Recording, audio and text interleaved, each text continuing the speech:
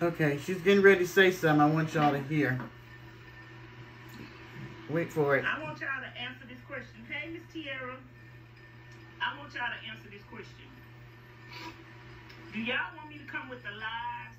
I mean, with the laughs every day? Put a 1 in the chat. Look how messed up her video is. With the laughs every day.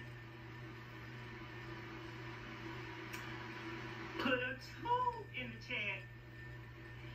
If you say, "No, Vanessa, don't do that. Don't do that, Vanessa. Don't do that. Don't do that, Vanessa. Don't make money off the trolls, Vanessa.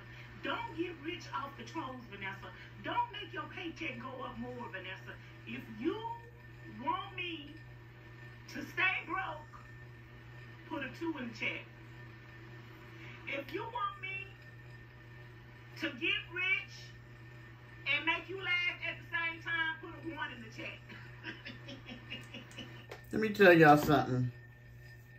This is supposed to be a representation of Christ, a woman of God, and we wonder why the kingdom is so jacked up and messed up, not just by the people in the church and the pastors and all that, but look at these people that don't go to church who claim that they have a relationship with Christ.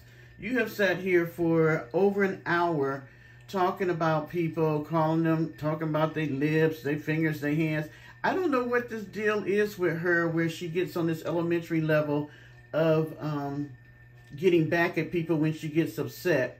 It's like going to kindergarten or 2nd grade, that when you get mad, you start talking about the way the person looked. I guess I would assume that that is how she was raised, that's how they talk to each other about appearance, because that's the first thing she tries to do is go for somebody's appearance. But you're supposed to be a 55-year-old woman. Do you not know how to deal with things that bother you? Because I have yet to have to call you a name other than the ones you gave yourself, or talk about your looks or anything like that.